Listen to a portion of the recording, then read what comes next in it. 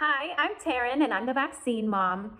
So some of the current COVID-19 vaccines that we have right now are mRNA vaccines.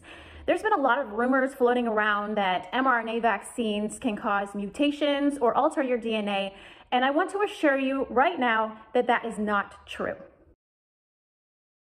mRNA is messenger RNA. This molecule is found in all of our cells, and each mRNA carries the instructions for making specific proteins.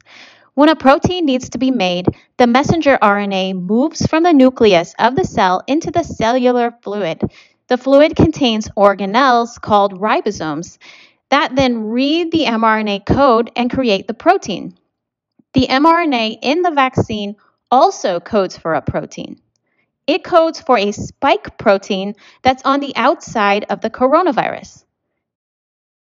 The mRNA in the vaccine enters the fluid of the cell to work with the ribosomes and make the coronavirus's spike protein just as our mRNA does.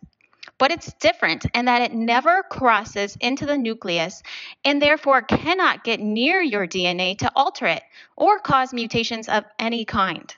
Once the protein is made, your immune system will recognize that this protein is different from the other proteins in the body and will respond by attacking it and eventually forming antibodies to it, just as it would if you were infected with the coronavirus naturally.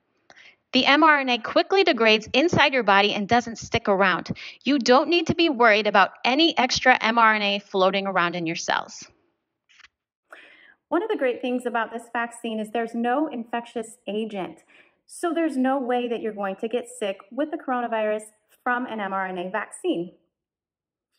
One shot doesn't offer full protection. So if you are getting the mRNA vaccine, you need to make sure that you go back for that second dose. That's the best way that you can get the most protection to keep your family, yourself, and your community protected from coronavirus.